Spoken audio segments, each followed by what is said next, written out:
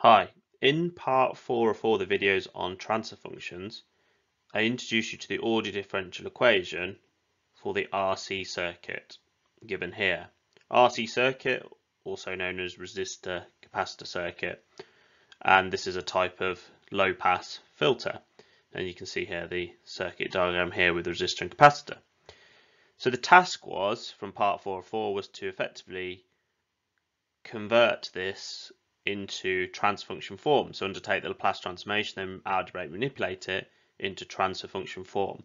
So what I'm going to do for the RC circuit is I'm going to go through the two steps that are used to undertake this process. So stage 1, which is the Laplace transformation, and details of this transformation are given in part 2 of 4 on the videos on transfer functions.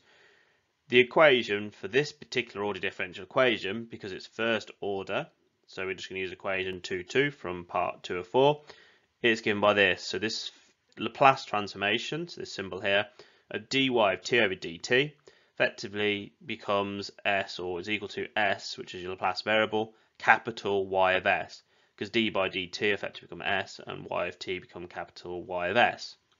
So what we do looking at this equation here is we need to, first of all, because y of t here is the output, in terms of the RC circuit, the output here is, the notation slightly different. It's not y of t, it's v subscript out of t.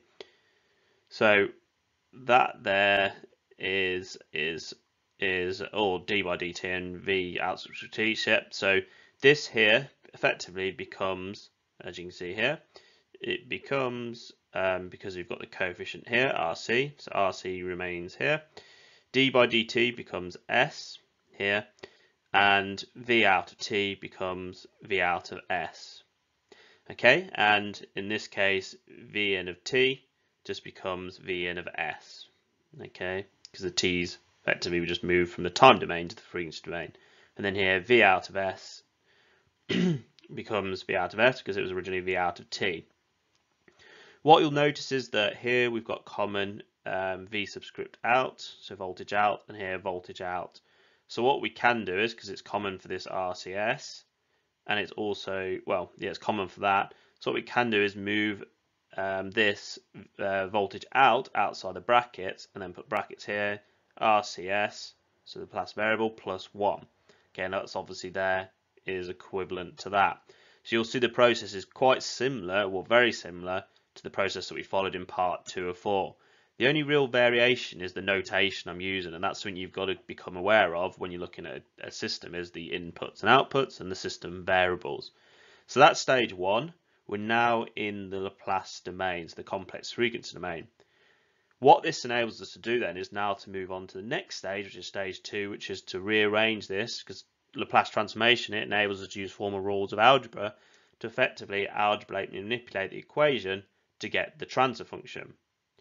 So what we want to do is effectively just cross multiply by, initially is cross multiply this equation by 1 over RCS plus 1 to this equation here. And then what we'll end up with is effectively, although I've just moved V out to the other side, we'll end up with V out over V in over RCS plus 1. This is this equation here. And then, because obviously what we want is, we want it in the form of the equation, if you remember the form of the transfer function, equation 2.5. So if you're unfamiliar with that, look at part 3 of 4 on transfer functions, and you remember the form of the transfer function was just output over input.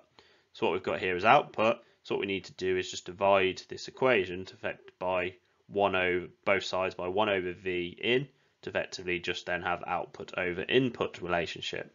So cross multiply both sides by that, and then what we end up with there is this equation here. So V out over V in, which is equal to 1 over RCS plus 1.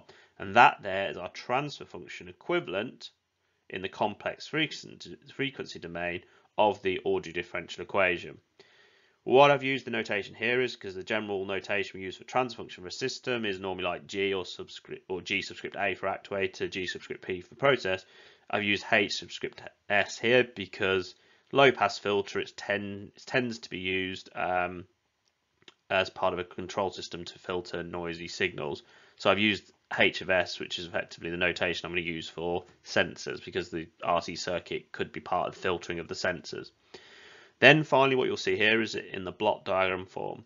So one of the big kind of the reasons why we move from the ordered differential equations to transfer function form is because we represent components or subcomponents of a closed loop control system as transfer functions, which effectively enables us to look at the input or model the inputs and the outputs in this manner. So you see here, obviously the input is V in, the voltage in, the output is voltage out, and then you'll see here the form of the system here with the RC circuit. So I hope this video has been useful. If you've got any questions, please feel free to contact me and ask away. Thank you.